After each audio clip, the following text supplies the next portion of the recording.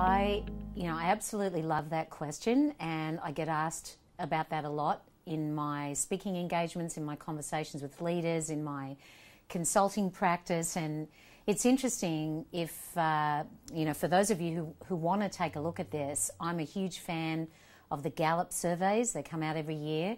Jim Clifton is the CEO of Gallup, and he produces a report called The State of the American Workplace. And recently, one of the things that they discovered is that the ability to lead people, to have that natural talent to do so, in their findings is really quite rare.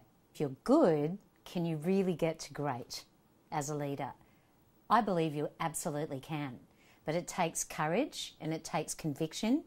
It takes commitment to be able to spend time on the human side of the business, because that is really the difference between leaders who are mediocre and leaders who are memorable. And those who are able to focus on the human side, it's not as difficult as it sounds. It just means making time for people, having conversation. If you don't think you're a great conversationalist, then practice in the corridors, practice having coffee with people.